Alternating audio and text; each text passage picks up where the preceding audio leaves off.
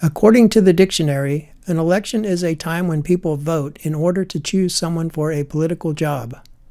That definition doesn't quite capture it. We go through this political ritual on regular cycles. Each time, the people who want the government jobs make a lot of promises. But then when they're in office, the only way things ever change is that everything gets worse. More war, more economic problems, and more lies. It's probably also fair to think of elections as a psychological exercise. Catharsis is the process of emotional release. One way to think of this is as blowing off steam. Studies have shown that strong emotions, such as the stress of life, can impede human vitality, so that it's healthy to find a way to let go of them. This can be achieved in a variety of ways, such as by creating art, exercising, and doing things you enjoy. It seems that elections are a catharsis. People get agitated by political disputes, and every few years they get to exercise their vote. They get all worked up and then file a piece of paper with their preferences, and then the release is complete. Looking back, can it be that it was all so simple then? Or has time rewritten every line? If we had the chance to do it again, tell me, would we? Could we? The biggest memory of this election has to be that Trump was shot in the head and nearly killed. The photographer who took this picture should get a Pulitzer Prize. We will never forget that Haitians are eating cats in Ohio.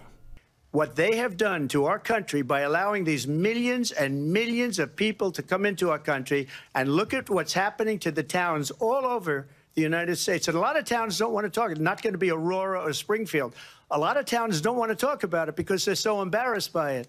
In Springfield, they're eating the dogs, the people that came in. They're eating the cats. They're eating the pets of the people that live there.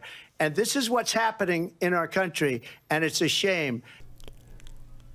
We will never forget how Biden could no longer hide his cognitive decline. There are 40% fewer people coming across the border illegally. It's better than when he left office. And I'm going to continue to move until we get the total ban on the total initiative relative to what we can do with more Border Patrol and more asylum officers. President Trump?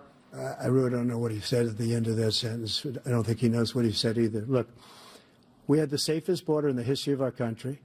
The border, all he had to do was leave it. All he had to do was leave it. We probably won't forget that Biden broke up with the American people by tweet. Of course, this was not without controversy. For example, a comparison of his signature on his highly unusual letter with his true signature is just one line in the conspiracy theories concerning an obvious coup against the government by the shadow networks.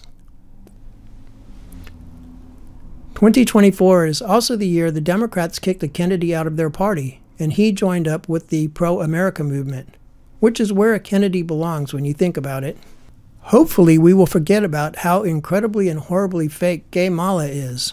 But in times of uncertainty, Scripture reminds us, weeping may endure for a night, but joy cometh in the morning. The path may seem hard, the work may seem heavy, but joy cometh in the morning, and church morning is on its way. But we must not forget that the Democrats see everyone else as Nazis. Understand exactly what is going on. He's going to have a rally tomorrow night at Madison Square Garden that is going to mimic a Nazi rally of 20 February 1939. And you know what the media is going to do? Said, well, he had a rally that mimicked Nazis, and Kamala Harris was in Tucson and had 12,000 people for a rally. It's not the same thing. Or as garbage. The only garbage I see floating out there is his supporters. His demonization of seen as unconscionable, and it's un-American. It's totally contrary to everything we've done, everything we've been. With election day or election week or election month upon us, we can look forward to even more hatred, hostility, and hard feelings. Section 3 of the 14th Amendment, given to us by the great Republicans of the 19th century in 1868, says that no one who swears an oath to uphold and defend the Constitution and violates that oath by engaging in insurrection or rebellion shall ever be allowed to hold federal or state office again. The language is perfectly clear. It's totally unambiguous. And so we're going to hear from the Supreme Court, I hope, that they are real originalists, they are real textualists, they accept the language of the Constitution as is written.